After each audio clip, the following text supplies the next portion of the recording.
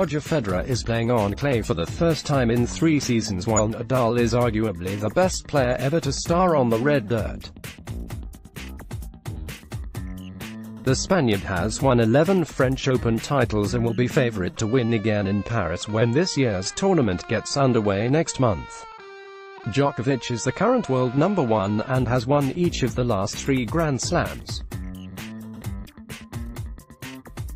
Federer has hit some form in recent weeks, reaching the final at Indian Wells before winning the Miami Open.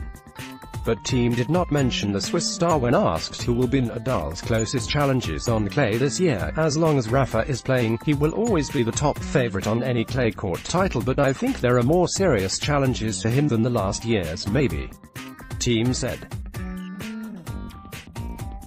Roger Federer clay court schedule. Where will Swiss star play? Sasha Zverev always. Novak Djokovic is back on the top of his game. I hope me, and then there are the really young guys, Felix Auger-Aliassime. I think he likes clay a lot, so he played amazing in Miami, and also very young guys like Stefanos Tsitsipas, Denis Shapovalov. There are many serious young challenges for us, I think. Roger Federer snubbed in Rafael Nadal challenged by Dominic Thiem Novak Djokovic included. Image Getty. Roger Federer last played on clay in 2016. Image Getty. Novak is on the top of his game again.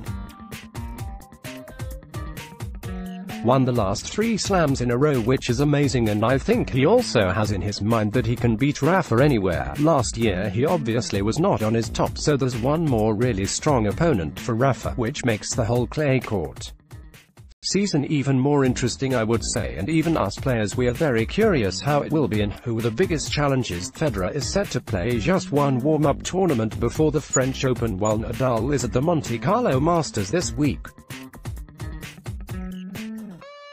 And Thiem has acknowledged just how good 20-time Grand Slam winner Federer is on clay.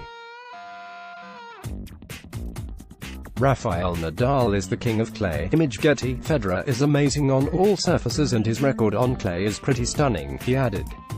He reached so many semi-finals and finals. If there wouldn't be Rafa, he would be on 6 or 7 French Open titles.